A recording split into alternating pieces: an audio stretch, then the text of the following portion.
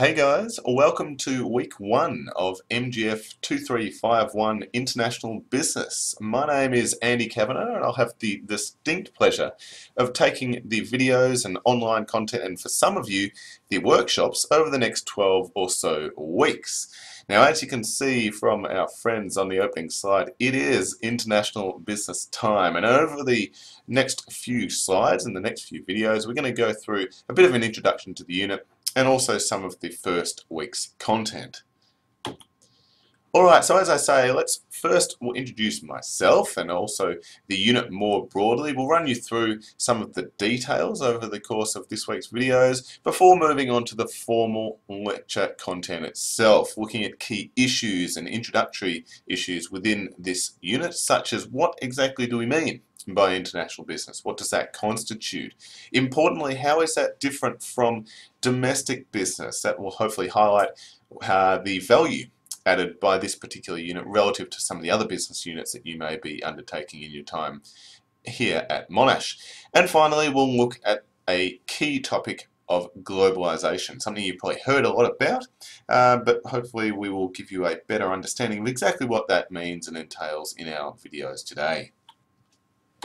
But first, and in the words of Austin Powers, allow me to introduce myself. Yes, this unit, MGF 2351, is being run by this guy. If you haven't worked it out yet, that little guy grew up to be him. That is me, Andy Kavanagh, as I say. I am based here at the Caulfield campus, up in level 7 of Building N, up on the penthouse suite. My phone number, as you can see there, 9903 2608.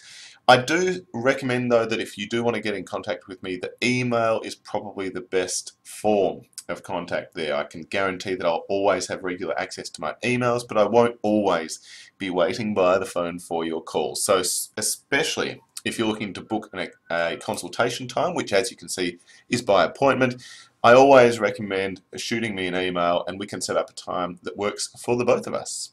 As a general rule, if you do have any questions within this unit, I always recommend to students that you ask your workshop facilitator first, and then only if they are not able to give you a suitable answer, then get in touch with me as your chief examiner or lecturer after that, and I will hopefully be able to answer any queries that you may have.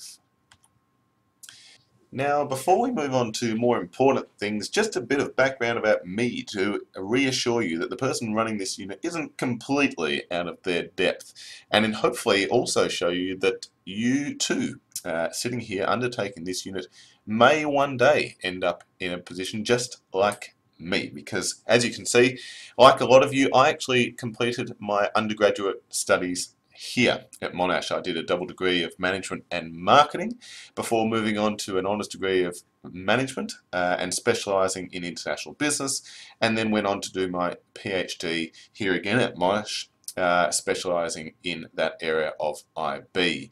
This has led to the point now where I research in these specialised areas. They tend to be the focus of my research studies.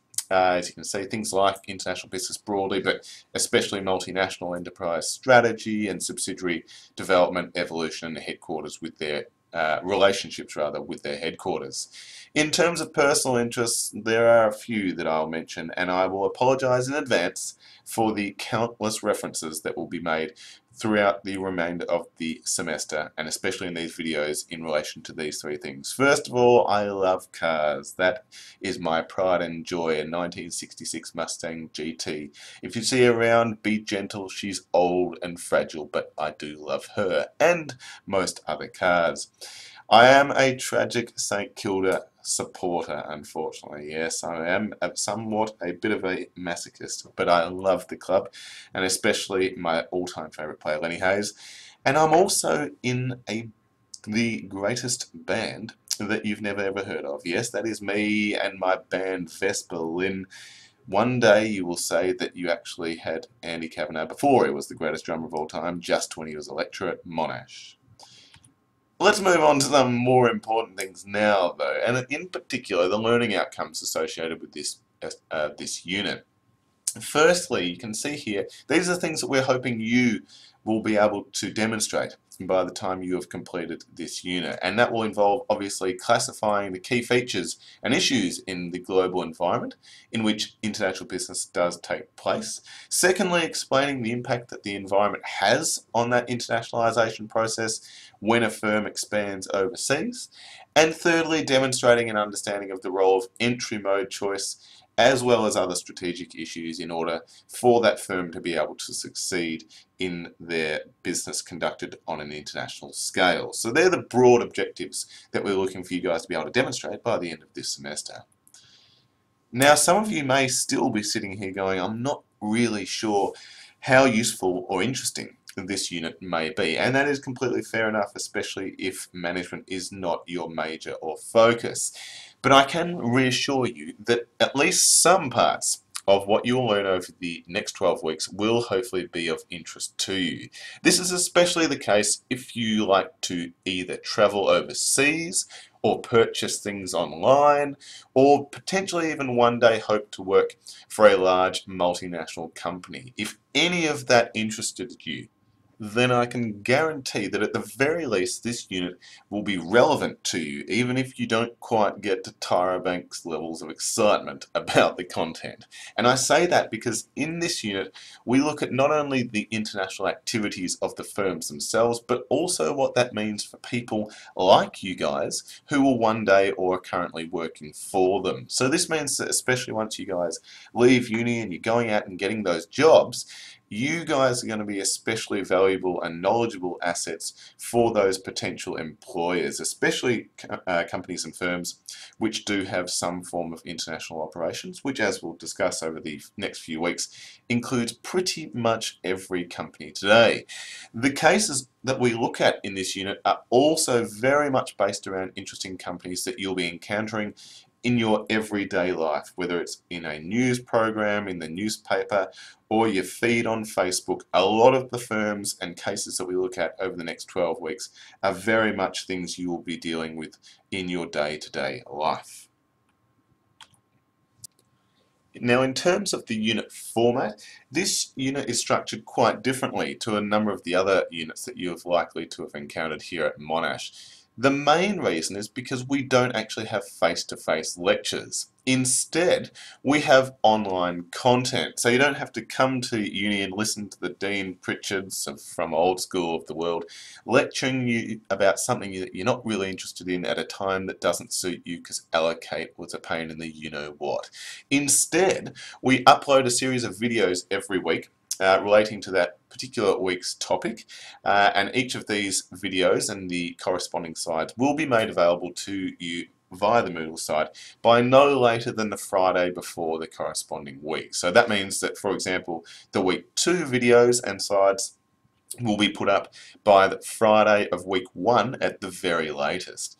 As well as the videos and slides, there are also additional resources like quizzes and readings relevant to each week's topic that will be made available under each of those week's tabs on the Moodle site.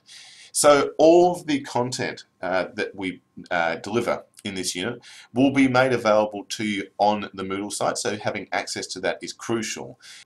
And as well as the online content, we also offer workshops. We'll talk about this in a bit more detail on the following slide, but being able to attend your workshops, which are the face-to-face learning components of this unit, is an absolute must if you want to pass the unit. Every single semester we have people who do not pass the unit, and there is a clear correlation between those who do not regularly attend their classes, their workshops, and those who do not pass the unit. So really, it's up to you guys how much effort you want to put in terms of how well you would like to do in this unit. I can also tell you that assignment hints are absolutely given in your workshop. So while keeping up to date with the online content is vital, so too is being able to make sure that you can attend those 2 hours of face-to-face classes every week. Now, unfortunately, I can't guarantee that your workshops will have Channing Tatum in them, but they do, as you can see here, commence in week 1. So unlike some units which don't start till week 2, you do need to be attending class from week 1. There's a real emphasis here on active learning. What that means is that the learning which is which actually happens and occurs in the classes isn't just something which is driven by either myself or one of the other workshop facilitators. It's also driven by you guys. You guys are the ones who direct and to a large extent actually drive a lot of the learning that is occurring in these classes. It occurs mainly through things like discussion questions, case studies, the analysis of newspaper articles and online resources, things that will require you to actually interact with other people in the workshop. So it's not going to be the sort of thing where you can just sit there and hope to absorb things. You're going to actually have to participate. You are expected to attend the workshops and also need to be preparing every week by reviewing that Moodle content that we spoke about on the previous slide. Failure to do this, as I said before, has shown to have a significantly negative impact on your ability to actually pass the unit. There are also some assessments, which we'll talk about in the next video, that are held in your workshops. So again, if you're not going to those workshops, not only are you missing out on the learning that occurs there, but you're denying yourself the ability to actually complete all of the assessments as well. So please, as best you can of course, try and make sure you're attending all of those workshops. In the next video, we're going to go through some of the unit resources and the all-important assessment items.